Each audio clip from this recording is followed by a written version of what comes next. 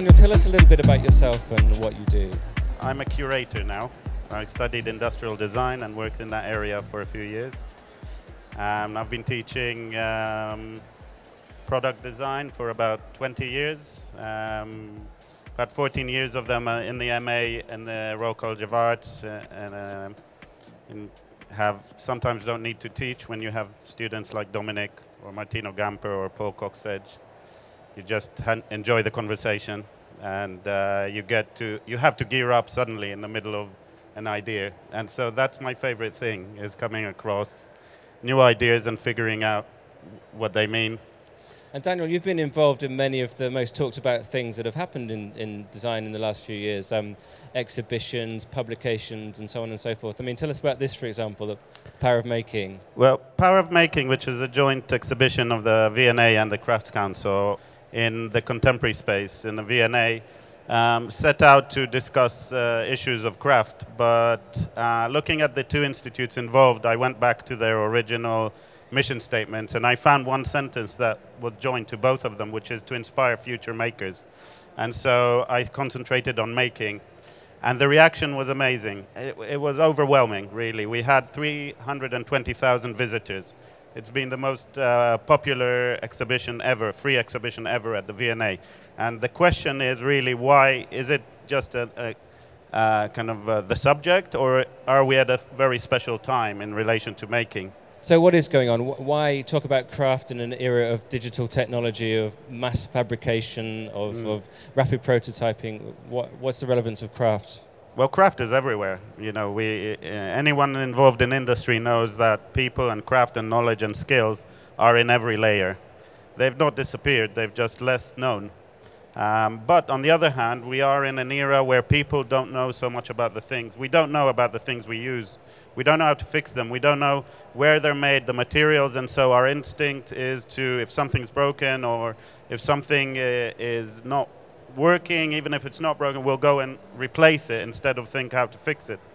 So my interest was to remind people that most of us, in fact, almost all of us, can make, and it's kind of stuck somewhere in our cupboard, and we just forgot about it. So this exhibition was really just opening this cupboard and reminding everyone that making is amazing, and it's free. It's fun when you get in the zone of making, anyone that's done it. But also making at the highest level is producing new knowledge, and craft is that knowledge, and the skills.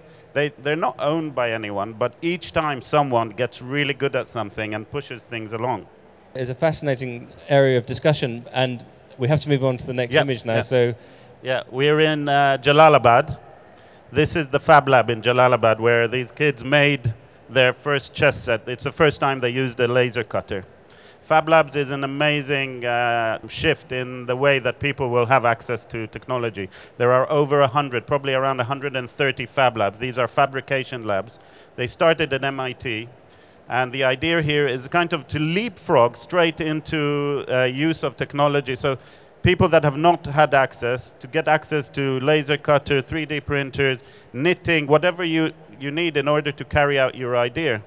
And this is going to change libraries. If you can think about what the future of libraries is going to be, it's going to be a hub of computers. It's not going to be books anymore. You're going to be downloading data. You're going to be printing print-on-demand books if you want to hold the thing, but you're going to be printing objects. So libraries, education, fabrication, all the services that you need, you know, a plumber, or maybe the example that we're trying to do here in the Great Recovery. If you visit the stand that is looking at the circular economy, we have a 3D printer there printing little bits of objects that have been broken. So we just printed the back of this remote control, which didn't have a back and was about to go to landfill. The guys there just looked at it, sketched it up, printed it. This is like 10 minutes and it's back in circulation. So these are the things that I think a lot of these examples are going to surface. We've been talking about it. It's like sustainability. There were about 10 years that it was talked about. And now we are seeing actual projects and applications and smart houses and transition cities. And it's an era of doing. for sustainability. The same is going to happen with this digital technology. It's very strange that you should show this because we lost the back of our remote last week. I don't know what the kids did with it. Yeah. But we've absolutely had that dilemma because every time the kids use the TV, the batteries fall out. So we're thinking, well, do we have to throw this remote away? Do we have to get in touch with Virgin and get another one? Yeah. If there was somewhere where we could go locally, you will download the data and print it, and you might even improve it so it won't get lost again, you know, and then you'll put the improvement back on and other people will use it. Of course, another aspect of this is there's clearly something wrong with remote control design, that the backs keep falling off and getting lost. Exactly, and that's the next step. In fact, we've just launched a small project. It's called Fixperts, and it's all about finding people who are really good at making and putting them in touch with people that need something fixed, but something that is a bit important to their day-to-day. They come into someone's house, they see if they're using their wheelchair in a way that's challenging, or their fridge is too low, or the lights don't work, and they try and understand the behavior of the person in the way that a designer would do, and fix it with materials which are low cost in an ingenious way. And this is what Fixperts is about, and we want to get a lot of Fixperts, meeting a lot of fix partners and making a lot of these fix films, and then use them to, in a way, teach design through fixing. Bruce Sterling wrote about this really well, and he sees the future of making as hacking the post-industrial milieu. It's going to be messy. It's going to be craft, and it's going to be industry.